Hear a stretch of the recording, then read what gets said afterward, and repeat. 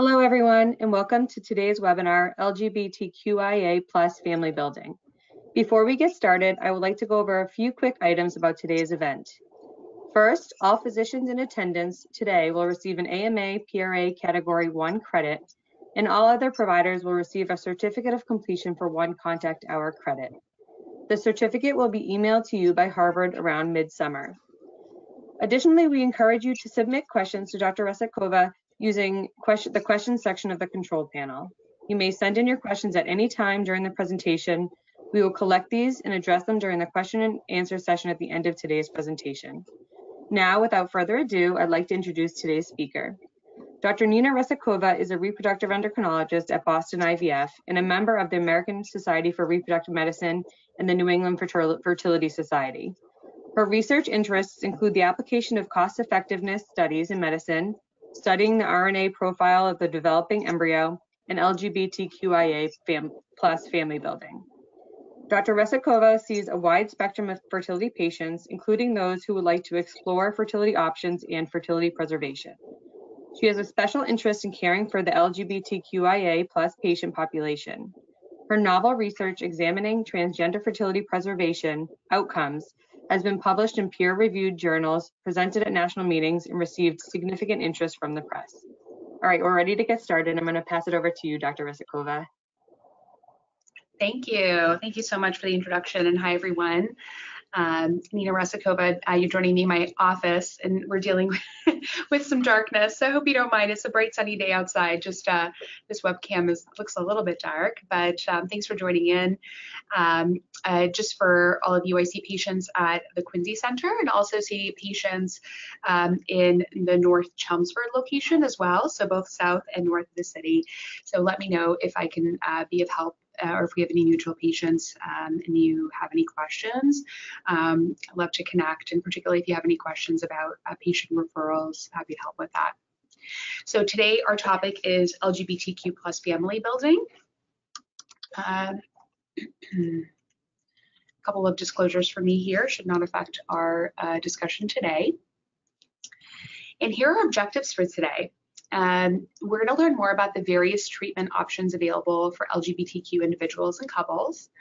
I'm going to review our 2019 study looking at transgender fertility preservation and transgender family building. And also just to review patient management and clinical recommendations. And this talk is, intentionally pretty comprehensive to address sort of the full spectrum of the population. And please, if I, don't address any specific questions that you have, definitely ask in the question and answer, or feel free to email me with any more specific or more patient-directed questions. I'd like to start by kind of defining the scope of the community. So, we're talking about LGBTQ+, sometimes referred to as LGBTQIA+, in order to add to the lesbian, gay, bisexual, and transgender, add queer, intersex, and asexual to the basic term. This term's evolving over time, so it's important to know that terminology around this topic is constantly evolving, and so our sort of, as the culture evolves and our understanding evolves, we need to be flexible. This represents about 4.5% of adult Americans, and slightly biased towards female assigned sex of birth, slightly more. And then in terms of the transgender population specifically, one of the better studies looking at this, which actually Harvard and the Fenway contributed to, was a 2016 survey by the Williams Institute, where about 0.6% of the US adults identify as transgender. This percentage is slightly higher when we're looking at the teen population as well, adolescent population, and the figures are also higher if you do anonymous kind of survey-based reporting. Internationally, the LGBTQ+ community encompasses between 1% and 7% of adults, and that's of course based on how progressive the culture is and how accommodating the culture is for the community. So this is the survey that was done by the Williams Institute, looking at also, again, LGBTQ prevalence across the country. And these dark blue maps reflect where there's a higher density of population identifying as LGBTQ+. And so you can, not unpredictably, the coasts are a little bit more represented, and then the middle portion of the country is slightly less at below 3.7%. In our community, now thinking about coming from the perspective of a fertility center, a lot of our patients, is this sort of a higher density or higher concentration of patients who identify as LGBTQ+, because they need a partner in the process of family building. And so, you know, we really pride ourselves on this because we've been caring for the LGBTQ population since our inception as a clinic, and we've really seen a lot of growth in this area. So I'll share some figures with you, but it's just shy of about 10% of our patient population are in the LGBTQ+ community. So what are the needs of this community? Well, obviously, just like any other medical care, the need for respect as an individual, recognition of their preferences, and then also recognition of their relationship status as well. Use of correct pronouns and terminology, so making sure that we're actively asking or addressing their preferred pronouns. And they really need availability of procedures, so they need a clinic that's going to partner with them in the process of family building and be able to offer all procedures, whether it be insemination, whether it be IVF treatment, whether it be surrogacy, third-party reproduction. And I think it's really important for all patients, but particularly in this community, to review all of the available treatment options, and then come to kind of a shared decision-making model. Because I think patients feel that if they don't know all of their options coming into treatment, they may feel misguided. So sometimes you have to think outside of the box, because we have to think about what organs are available to facilitate their desired goals. And sometimes both partners take a very active role in the process. So we'll be reviewing some of those kinds of treatments today. So we will talk a little bit about fertility, mostly about fertility treatment, but also to some degree about fertility preservation. So actually preserving gametes, eggs or sperm for future treatment. And today we will address lesbian patients, gay patients, transgender patients, and also patients who are non-binary. So the background of this talk is really that there is actually really a deficiency in studies specifically addressing the LGBTQ population when it comes to fertility care. A lot of the treatment options and the treatment considerations are actually based on responses and typical success rates for heterosexual couples, and we need to do better. And this has been addressed in literature that there is kind of a void of data, and we at Boston IVF are working hard to help address that void, because we have a lot of patients who identify as LGBTQ, and we have a lot of excellent data.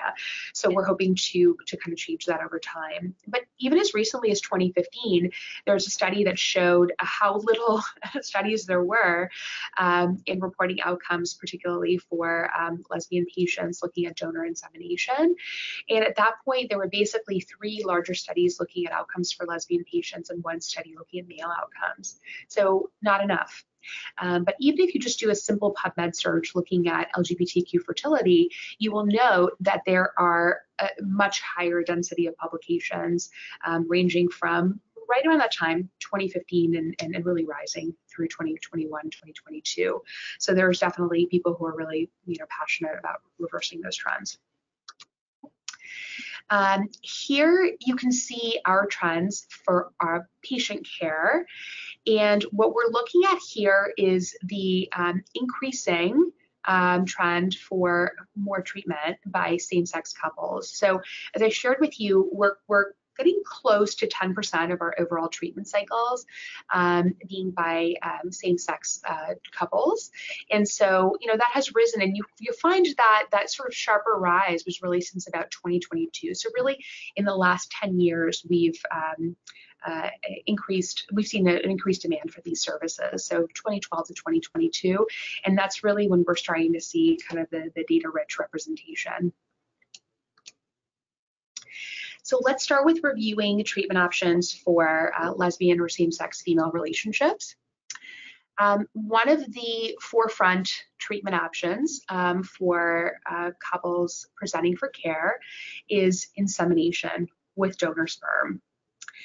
And this can be done in multiple ways. I mean, we do see patients who are doing home-based treatments, which is typically called a vaginal or intracervical insemination. But we do see higher success rates with in-clinic or therapeutic donor insemination or intrauterine insemination.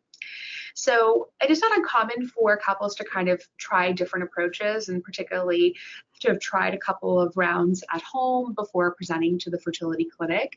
But it is really imperative, if your patients are considering doing that, that they have a fertility evaluation beforehand, or at least understand the pros and cons of that. Because I have unfortunately seen so many tough stories of patients where they have started their journey, and in some cases done as many as 14 insemination cycles, you know, at home, or with a donor that they're paying, or even a donor that they know personally. And there's a clear anatomic abnormality that would prevent them from having a good chance of success, or you know, cycle-based irregularity like PCOS that really hasn't been fully addressed. And it really hurts when you see that somebody has been trying this pathway with no success and really limited potential success. So fertility evaluation is really, really critical. And you know, that could be performed by you, or it could be performed by Boston IVF. But a fallopian tube evaluation, HSG, is really helpful to understand that they do have some potential of success. Generally, for patients who are under 35 years old, we're recommending 6 cycles of insemination in the office setting. And the insurers mostly agree with this as well, in that if the patient is not successful after 6 rounds of insemination, office-based insemination, then they will be eligible for IVF coverage. And there's, again, a little bit of variability. There's a lot of new insurance plans coming in that have slightly different policies, but that's what we're generally seeing. And I think it's very fair, because the chance of success beyond the 6th cycle is relatively poor. So going from cycle number 7 to cycle number 12 gives you a much more limited chance of success than cycle number 1 through cycle number 6. Now, if a patient is of advanced maternal age, so greater than 35 years old, most of the insurers in Massachusetts are allowing or permitting IVF coverage after the completion of 3 or 6 insemination cycles. And that's acknowledging that the success rate per cycle is a little bit lower once the age advances through her late 30s. And so it absolutely makes sense to consider a more aggressive form of treatment like IVF earlier. Most insurances are not recognizing home inseminations, kind of another reason to present to the fertility clinic earlier in the journey, so that more of those efforts and more of the, you know, out-of-pocket costs for the patient, like purchasing the donor sperm, are recognized, and she is eligible for services and coverage at an earlier point. Now, of course, these IUI cycles can be monitored or unmonitored, so involving ultrasound and blood work, or not, and they can be medicated or unmedicated. Most of the literature shows us that it's not wise to start treatment with a medicated cycle, with like Clomid or Letrozole, for example, because it unfairly increases the risk of multiple pregnancy without significantly affecting the total outcome or the total success rates. So if the cycles are regular, usually we prefer a natural cycle. But of course, if there's any concern for PCOS or other ovulatory disturbance, then it may make sense to initiate treatment with Clomid. So looking at some data, one of the original studies that was published in this area looking at donor insemination was actually published back in 2000. And as of the 2015 publication that showed the deficiency of reporting, this was one of the better studies. So I'll share it with you. They had performed, as a part of the study, 675 cycles in single women and 139 cycles in lesbian couples. And the same-sex female patients were a little bit younger at the initiation of treatment, so bear that in mind. They were about 34, as opposed to the single women who were about 38. And correspondingly, the clinical pregnancy rates were lower in single women, likely secondary to age, about 36%, over 57% in lesbian couples. And the cumulative pregnancy rates correspondingly were higher for lesbian couples as well, 70% over 6 cycles. As we may expect, the miscarriage rate was also higher in single women who were on average 38 years old than in same-sex female couples, where it was about 15%. So this starts to give us some idea of how successful we can expect people to be after completion of a certain cycle number. And as you can see, the pregnancy rate after the 6 cycles corresponds roughly to a lot of the covered terms of the Massachusetts mandate. And so you can see that not everyone will be successful, even if they're starting, before advanced maternal age. So there's definitely a role for IVF treatment for lesbian patients as well. A newer study, fortunately, we got a better study that was published out of the Bay Area in fertility and sterility in 2021. And they looked at IUI cycles over a period of about 10 years. They actually had a very large number of IUI cycles, over 11,000, but just 393 were in same-sex female couples using donor sperm. Interestingly, the average age was very well matched across the group. So now folks were starting around 36, and that was the same. So for lesbian patients, the positive pregnancy rate was 14.8% per cycle, live birth rate of 10%, and miscarriage rate of 15%. Now, the heterosexual women had a positive pregnancy rate of 12%. Live birth rate was lower at 8% and a higher miscarriage rate of 23%.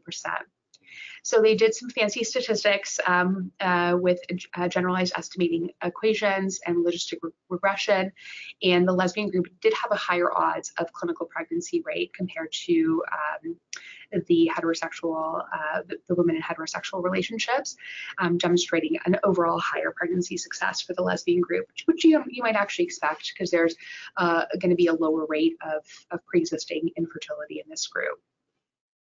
So that thus gives us a little bit more data. From these charts, you can also see the overall cumulative pregnancy rate and then the cumulative live birth rate. And what we see here is that the rates are not as high, as we might expect. So the success rate's about 40 to 45% for clinical pregnancy rate. And then the success rates for ongoing pregnancy rate was about 35%. And on average, the lesbian patients completed about 3.5 cycles of insemination, and the heterosexual patients completed just a little bit less, about 3 cycles. So they likely had an entry point and potentially also treatment coverage for IVF treatment. And the Bay Area has a lot of tech companies supplying a lot of really good insurance options for patients. And so their decision making to move on to the next step was likely influenced not only by their age, prior success or lack thereof, but also potentially insurance coverage. And so for about 65, about 2/3 of this population, they then moved on to another step for their family building. Looking at our data, just to give you a comparable, we do have sort of a similar cumulative pregnancy rate over the course of multiple cycles. Potentially, again, influenced by the mandate, we have more patients completing further treatment cycles beyond 6 or more. And the success rate's actually quite comparable to the Bay Area study at about 42-43%. And our average age is slightly lower than was seen in their study. So we do have some additional data about the age distribution. And certainly if you're starting treatment under age 35, the success rates are much higher. So that's a great way to begin treatment. A couple of notes on donor insemination, and I'm trying to give you up to the minute data because this does change over time, particularly about costs. Average cost of a vial of sperm are about $800 to $1,000 per vial. And you typically use 1 vial per treatment cycle unless patients are interested in using a double insemination strategy, which effectively doubles the cost. At Boston IVF, the average cost of the insemination, depending on if you're doing monitoring or not doing monitoring, can range between $500 and $1,200 per cycle. And then most insurers outside of Blue Cross actually is very encompassing, but most insurers don't cover the cost of the insemination unless there's an underlying infertility diagnosis. For couples who are using an anonymous sperm donor, they can basically have sperm shipped, in a matter of days. Whereas if they're working with a sort of a known sperm donor, the timeline can take quite a long time. And that timeline usually is about 6 months because they do have to quarantine the sperm. And that's expensive and challenging by time because the quarantine process is about 6 months. So usually working with an unknown or previously called anonymous sperm donor is quite a bit faster. So when there's any concern for impending diminished ovarian reserve or fertility issues, I generally advise patients to go with an anonymous donor. The question always comes is, do we do 1 insemination per cycle or do we think about doing 2? This was addressed in a study that was published in 2019, and they had a ton of IUI cycles in the study, over 20,000, and same-sex female couples were about 7% of the population represented. And you can see that there's a slightly higher but non-statistically significant success rate for doing 2 IUIs, 17% per cycle versus 15% per cycle with 1 IUI, not statistically significant. And again, typically doubling the cost of treatment. So in my opinion, it's not wise to initiate with this approach, but it may be appropriate for a sort of a closure cycle before moving on to something that's much more invasive and potentially much more costly, like IVF treatment. So what about IVF success rates? One of the better studies looking at this is still actually a little dated, looking at data from 2014. This is a study out of Northern Europe. And the success rate, they found that in fresh IVF cycles, actually lesbian patients had slightly lower success rates than heterosexual couples, but it kind of evened out when you did a frozen thawed transfer. And the cumulative success rate was actually quite good for fertility treatment after the completion of 2 cycles, so about 63 to 64%. So we similarly see very good success rates at Boston IVF. In fact, we've started to look at some of the data, and the success rates are higher. And so IVF, definitely there's a huge role for it in some cases. If we identify a tubal factor on the HSG, IVF will actually be the preferred starting treatment option. And so it's important, again, for that fertility evaluation to take place before making a decision on the best way to go forward with family building. One other treatment that you've probably started to see with a little bit more frequency for your patients is partner-assisted reproduction, or reciprocal IVF, as it's often called in publication. There's also another term for it, which I think personally is probably a little outdated. It doesn't reflect the full spectrum of the population that's using it, but shared motherhood IVF, there's some publications out of the UK looking at that nomenclature. And it's basically a process where one partner undergoes ovarian stimulation for egg retrieval, and then the second partner undergoes preparation of the uterine lining to actually receive the embryo for transfer. And what's neat about this is it can be coordinated in one cycle, so it can be done at the very same time, and we can align the cycles with a high chance of accuracy, or it can be done over the span of 1 to 2 months. And particularly when we're the couples or the patients that we're seeing sort of separating it out are patients who are entering at a later age point, advanced maternal age, where they may seek to do genetic testing of the embryos, so we understand a little bit more about the genetic potential of the embryos and the risk of Downs and other associated genetic issues. So in those cases, we separate it out. Obviously, psychologically, there's tremendous opportunity for the involvement of both partners, and it's typically a lot more expensive than insemination, but also very, very effective. There are more, as I mentioned to you, some of the tech companies are starting to offer insurance coverage for this approach. They're not sort of biasing the availability of treatment options. And then Blue Cross Blue Shield, there's some individual policies that do have a rider available for reciprocal IVF. In some cases, it's really our only option for lesbian couples if there's some anatomic elements that are affecting their chances of reproduction.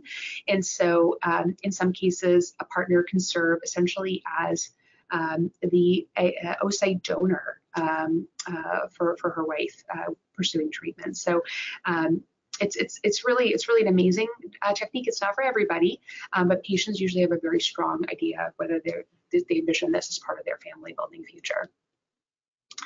And this is just a little pictorial overview.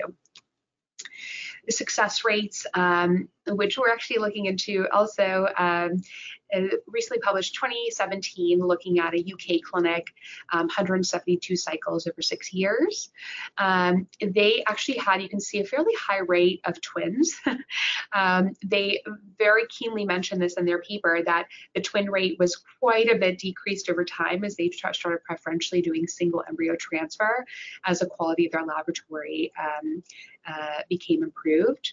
I can tell you with Boston IVF, we are almost exclusively doing single embryo transfer, particularly with this type of treatment. And the success rates are very good. So most patients who initiate on this journey will be successful over time. Of course, it's important to know that donor egg treatment and surrogacy or third-party reproduction are also available for lesbian couples should they need it. All right, so switching gears a little bit. So now same-sex male couples or gay couples, we know in almost all cases, these guys have sperm. You know, there's many cases two willing folks seeking to be genetic parents. In some cases, they have a very strong preference for one to be a genetic parent, but they are missing eggs and they're missing a uterus. So we do need to engage an egg donor and a gestational carrier in order to help them build their families. And these folks can be either known to them, so potentially, you know, sister, cousin, close friend, coworker, or they can be anonymous to them. But what is really important to know is that we're really trying to get away from this sort of anonymous idea, because with the evolution of 23andMe, Ancestry.com, all these sort of genetic testing platforms are widely available. We've all heard the stories of folks being able to delineate, you know, their family and figure out who their family members are from a genetic source. And so truly we're switching more towards known or not known, because in some cases there's, you know, a very strong relationship that's formed through the process of donation, egg donation or surrogacy as well. Typically, an agency is involved with the recruitment of egg donors or gestational carriers or surrogates, and there's a lot of legal oversight. So patients will need to work with a reproductive attorney to help assist with the process. Extensive social work evaluation is needed as well. And when we're looking at the egg donation piece, it can be somebody who essentially will do a cycle on the couple's behalf, or it can be eggs that are already created, that are coming from an egg bank, where an egg donor, typically a young woman in her 20s or early 30s, has already gone through a treatment cycle, and then her eggs have been sort of parsed out into smaller egg lots. And that would be the typical way that the frozen donor egg banks work. And as I shared with you, and in my experience, both men often wish to be biological parents, but in some cases there's not a particular desire. And so we'll work with folks depending on what their goals are. A surrogacy can be accomplished through multiple ways. There's traditional surrogacy and gestational surrogacy. Traditional surrogacy means that the eggs are going to be coming from the same person that is going to be carrying the pregnancy. There are not a lot of legal protections in place And there's a really strong push against using traditional surrogacy in the United States. It is still practiced rarely in some states and some clinics, but it's very risky to the intended parents. And so most of the surrogacy that's practiced in the United States is through gestational surrogacy, where the egg donor and the person carrying the pregnancy are not the same. Okay. There are a lot of variations in the laws in different states. So it is important for the intended parents to work closely with a reproductive attorney to give them some guidance. On this particular map, you can see that there's some states that are very favorable to surrogacy.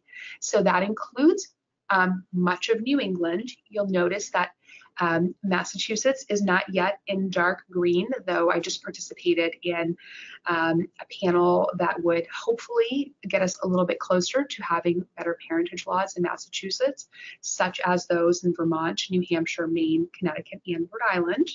So we're a little bit behind, but we're trying to get there. And also the West Coast is very favorable to surrogacy as well. And the remainder of the country, with the exception of a few states, has some protections in place, generally favorable. There's only a few states that they would avoid surrogacy in: Michigan, Nevada, and then Louisiana. So, so the important thing to know about this is that, I'm sorry, that's Nebraska, not Nevada. New York actually just recently changed in their perspective, and they had some really good laws that were passed into effect in 2020, 2021, actually during the pandemic.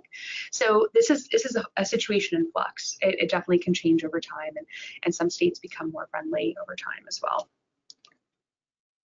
The success rates with surrogacy are generally very high. So we're usually expecting about a 70% success rate per transfer. And the vast majority of these couples seek single embryo transfers, transferring back one embryo. So we're typically talking about singleton gestations as well. Most couples will be pregnant on their first or second embryo transfer. Treatment is costly. Not even so much the fertility end, but the legal fees and the recruiting fees, and then compensation to the surrogate as well. So as a general, and this is very general, so I don't want you guys to quote this to your patients necessarily, but just to give you some perspective, usually we're talking about $100,000 to $150,000 all in for a pregnancy journey. So it is not cheap, and there's a lot of considerations to be made, including selection of the right center to work with that's going to be sensitive to the costs, and ultimately the right agency to help you on your way. This is something that's probably going to be implied, but it has been studied looking at the well-being of gay fathers with children born through surrogacy and comparing to heterosexual parents and lesbian mother families. And as we would intuitively expect, there are no significant family type differences in parental stress, relationship satisfaction. So the sort of well-being of parents is quite similar across the board, because we're all going through the same stuff. So the children fare very well as well. Now, lastly, that brings me to our transgender patient population, and this is really where we have definitely innovated in publications. So firstly, I want to share with you some of our patient volume over time. These are patients who identify as transgender who have presented for care in some capacity over the course of the last 8 to 9 years. 2017, you can see we didn't have a full data capture. We kind of changed data collection, so it's a little bit off there, a little bit skewed. And this was updated as of fall of 2021. But you can see that there's really been kind of a ramping up transgender patient volume, and we have really enjoyed caring for this patient population and really, I think, innovating and pioneering in this area of care. So for patients who are assigned male at birth and are transitioning to a female role, sperm can be obtained through multiple ways. It can be performed by ejaculation, which, as you can imagine, can be quite dysphoric for some individuals. So surgical retrieval of sperm can also be performed, or in some cases, a procedure called electroejaculation or vibratory stimulation, which can be done in the setting of a urologist office, sometimes under sedation. For those who have been on gender-affirming hormones, so we're talking about estrogen and androgen blockers, typically they do need several months off those to collect a sperm sample. So it's wise to bank sperm before undergoing hormonal transition, if possible. We do know from several studies that seem to be consistent that sperm quality may be affected by prolonged estrogen, but most folks who come off estrogen do have resumption of sperm production. So they do form sperm again, even if they've been on prolonged, we're talking about years and years of estrogen administration. And if they don't have good sperm production, it is possible to consider surgical means of obtaining sperm as well. If they have a female partner, a partner with a uterus, they can consider intercourse or insemination with fresh or frozen thawed sperm. IVF, if the sperm quality is compromised, depending on the sperm parameters. If they have a partner with testes, then of course surrogacy with egg donation is an option, or there's alternative forms of family building, fostering, adoption, etc. So most of our work really has been, most of our studies and our work has been with patients who are assigned female at birth. And this is, it's not so much news anymore, but in the early to mid 2000s, this was a huge story, as Thomas Beatty was on the cover of People magazine for being one of the first men to carry a baby. And so this is somebody who was assigned female at birth, who had then gone through gender affirming treatment with prolonged testosterone administration, and then was ultimately able to conceive. And it was a big splash. It was a big story. Interestingly, some of my colleagues said that they had treated patients and had transgender men carrying pregnancies before. It just wasn't as sensational, I guess. This person was very much willing to share their story. There's several options for transgender individuals. Unless they've had gender confirming surgery, there's typically oocytes available, either through stimulation of the ovaries from fertility preservation, or in some cases, if they've had gender affirming treatment, surgery, and they've had their ovaries removed potentially from a cisgender female partner. They can consider oocyte cryopreservation, so egg freezing. Also, it is possible to actually preserve the ovarian tissue itself, potentially when they're having their bilateral salpingo-oophorectomy or hysterectomy or both. So that can be done as well, but the number of clinics that have experience with that is more limited, and the experimental label just got lifted off ovarian tissue cryopreservation a short while ago. So I would say there's a lot more data available for egg freezing. They can certainly choose to carry pregnancy themselves.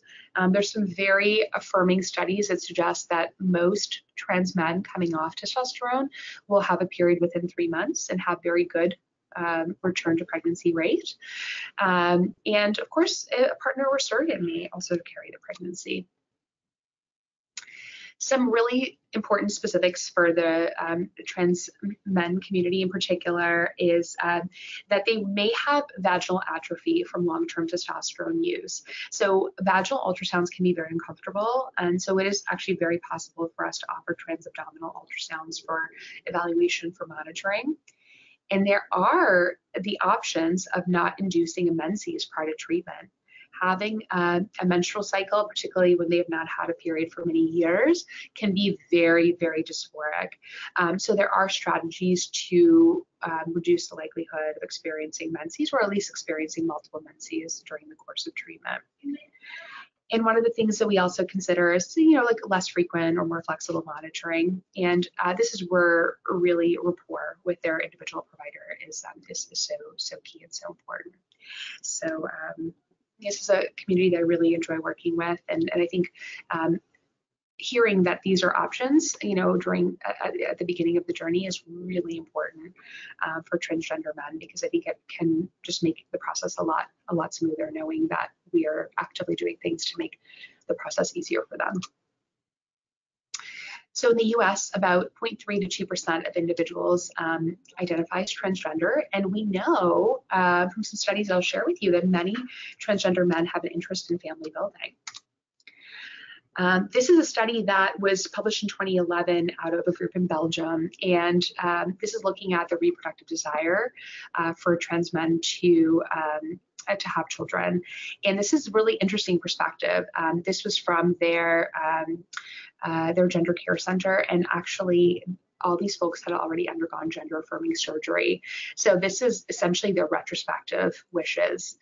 And most were in a relationship, about 2/3 were in a relationship, about 1 out of 5 had children, and about half reported a desire to have children. And interestingly, they really looked at the element of regret here. If they had had the option to freeze gametes, to freeze eggs, had that option been available, greater than 1/3 of patients would have really considered that. And you may remember that egg freezing really came to more general acceptance in about 2012. And so it became more widely available. The technology was really much more similar to that of embryo freezing. So these folks really didn't have good options in the time span that they were being cared for. So this really highlights how important it is to fully counsel patients, transgender patients, before they start their transition about their fertility preservation options.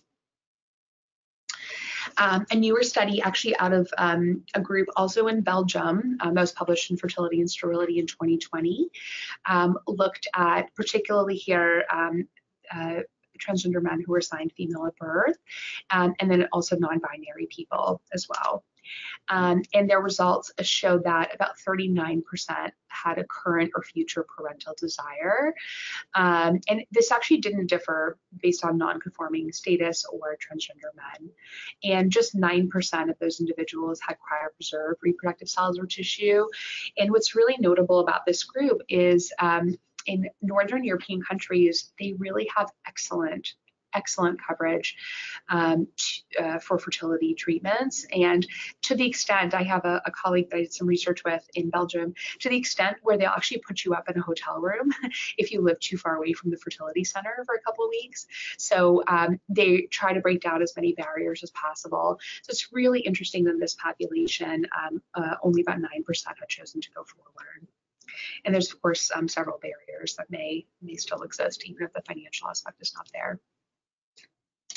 So that brings us to our Boston IVF study, one of the landmark studies that we published in 2019, assisted reproductive technology outcomes, so ART outcomes, in female to male transgender patients, and a comparison to cisgender patients.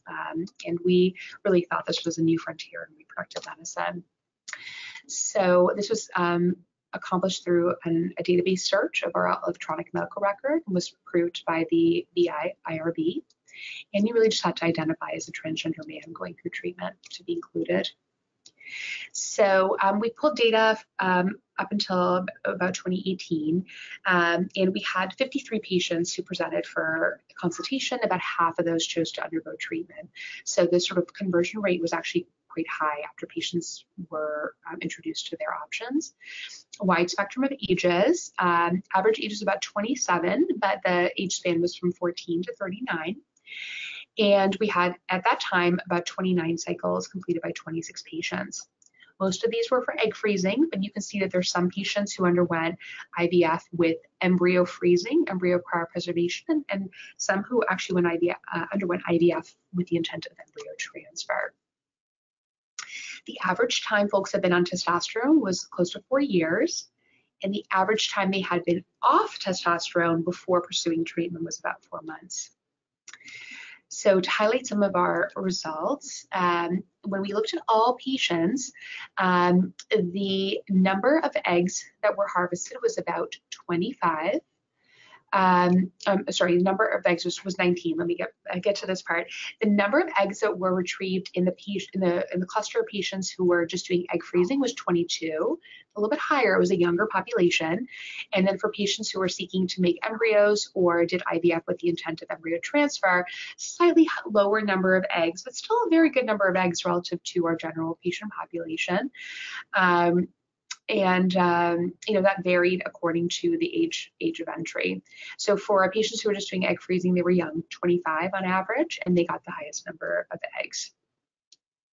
But we really wanted to understand, how does this compare to our cisgender patients who are going through treatment when we match for some of the most important criteria that predict IVF success rates: age, body mass index, and ovarian reserve, or AMH.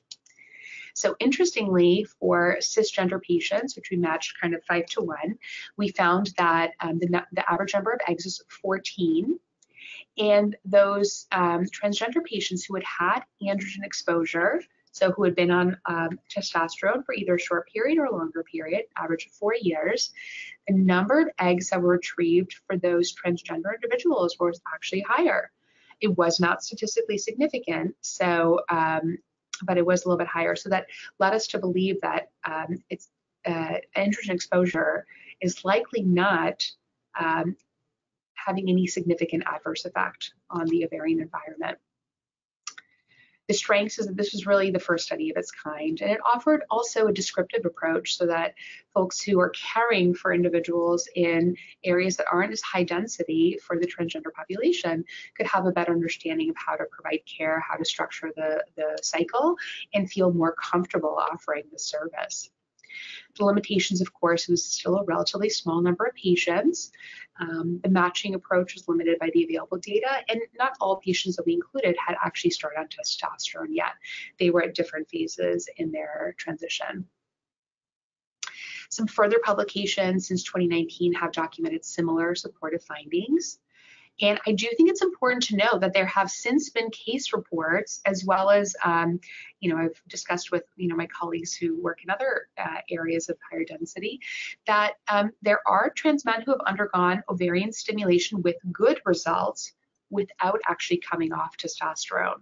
So it may be possible, and that does need to be studied, and are there significant differences? Because again, for trans men, it can be very dysphoric to come off testosterone, particularly for a period of several months. And so, could there be a method where they do not need to come off testosterone prior to the stimulation? The jury's still out. We don't know, but we're hoping to add more data in that area. This is kind of hot off the press. We're presenting this this month, actually, as a follow-up on our transgender survey, a transgender study. We've basically, since 2019, doubled our experience with transgender men coming in for either fertility preservation or embryo creation. So the number of cycles and our experience with this has really increased over the last few years. And what this is showing you, it's a little murky, and apologies for that, is that men who had been on testosterone for prolonged periods of time, more than 5 years or less than 5 years, had actually very similar egg yields, and also the amount of medications that we needed to use to stimulate their ovaries were quite similar if they had no testosterone exposure or had longer periods of testosterone exposure.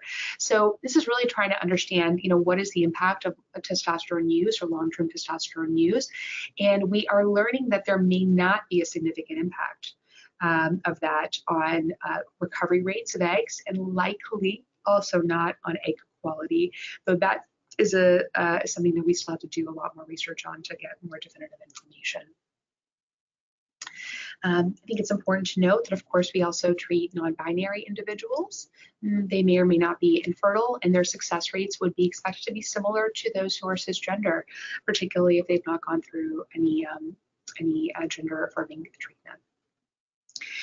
So wrapping up here, you may wonder what happens when a patient comes in for consultation.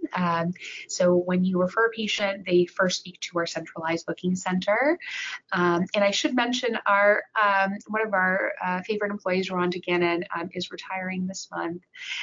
So for the Ask Rhonda and all that good stuff that the patients are used to experiencing, it'll be Rhonda's team who will be replacing her, and she'll be really missed. When a patient schedules a consultation, they do have a 1-hour consultation with a fertility specialist like myself, and then they do some initial testing, typically ultrasound and blood work. And we do have, we're a comprehensive center, so we do have social work, nutrition counseling, acupuncture services, behavioral health. So we are able to meet those needs for our patients as well in center. Treatment timelines, usually it takes maybe about a month to get in for an appointment, a month to do testing, a month for insurance review, and then a month for treatment, generally speaking. If somebody is interested in surrogacy, that is a longer process. So 6 to 9 with COVID, maybe even 6 to 12 months. Thank you so much for joining in today. I mean, I think that what I'd like to share with you is that, it takes time to build an LGBTQ plus friendly practice. We've certainly worked a lot on that at Boston IVF to provide a world-class experience. And there are excellent resources available for this. Luckily being in our New England area, we have Fenway Health, we have the Family Quality Council that we can look to for online resources, and Open Doors, a great training program from the Family Quality Council. But, if you want to be friendly to this community and, showing it on your website, signage, educating your staff, making sure all your restrooms are all gender, and making sure it's reflected through your documentation. Staff training is important too, and so we're working very hard on that too, to make sure that everybody feels welcome. So I hope that we have met our objectives today. Thank you again, and here are my references, and happy to provide guidance going forward for any patients I can help you with. And I think we have time, a few minutes anyways, maybe about 5 minutes for questions. Thank you. Great presentation. We're going to now start answering some questions from today's presentation. As a reminder, you can still submit questions through the questions pane in your attendee control panel. Dr. Resetkova, our first question is, how much sperm should a transgender person freeze prior to transitioning? Okay. That's a complex question. I mean, I think it's something that that they would want to evaluate with a reproductive specialist, potentially a urologist or potentially an REI, because it's situation dependent, and it kind of depends on what their family building goals are. Are they thinking about IUI? Are they thinking about IVF? Is this at a very early point in their journey, potentially in their adolescent years? In general, I tend to follow the ASCO guidelines for this. So for clinical oncology, they usually recommend freezing about 10 vials of sperm. But of course, that varies on their reproductive goals, their sort of desired partner or current partner status, and then also what their treatment goals are. But about 10 vials is a really good kind of jumping off point. Great. Our next question is, what are options for patients with Mass Health? So Mass Health does not cover fertility services or fertility workup. So there's definitely excellent treatment options available, but financially can be more complex. This is huge opportunity for the OBGYN or PCP to sort of initiate some of the workup. So if you want to phone a friend, feel free to phone me, and I can give you some more insight into what kind of testing may be helpful or beneficial before initiating a fertility journey. But we can also provide transparent self-pay pricing for individuals who are interested in treatment, and then we can also customize the workup based on financial need, and so that is important. We also have some discount programs available through our center for individuals who qualify for reduced rates. So we don't want anybody to feel like that it's inaccessible. And then the other option too is there are fertility grants available. And lastly, I have had patients, change jobs so that they can gain insurance coverage by working for a Massachusetts company with great fertility benefits, or a tech company, or start delivering for Amazon. Gosh, they can, there's lots of different options where patients can start to gain access to the reproductive coverage that they deserve. Great, and I think this is our last question. Mm-hmm. In a same-sex relationship, do you test both females at the beginning during the initial workup? Mm-hmm. I usually offer testing for both partners before getting started. In most cases, I find that couples have like a really strong understanding of who would like to participate in treatment and who would like to carry the pregnancy. But I always offer fertility testing for both, because even if they think one partner would like to initiate the process first, and then there's a reproductive concern that's identified in the other partner, then we may have the opportunity to sort of intervene or potentially even change sequence or order. So I do offer the fertility workup for both partners. Most people, know if they want to do it or don't want to do it, but it's important to know that they have the option, because it can provide us some guidance for future planning. Great, thank you. Thank you, Dr. Resetkova, and thank you everyone for attending today's webinar, LGBTQIA+ Family Building. If you have any other questions, please contact myself, Alyssa Cooper, at my email, ecooper@bostonivf.com. Once you leave today's webinar, you'll receive a survey on the presentation, and we would appreciate it if you would complete the survey and provide your feedback to help with future educational webinars. You will also receive a follow-up email within 24 to 48 hours with a link to view a recording of today's webinar.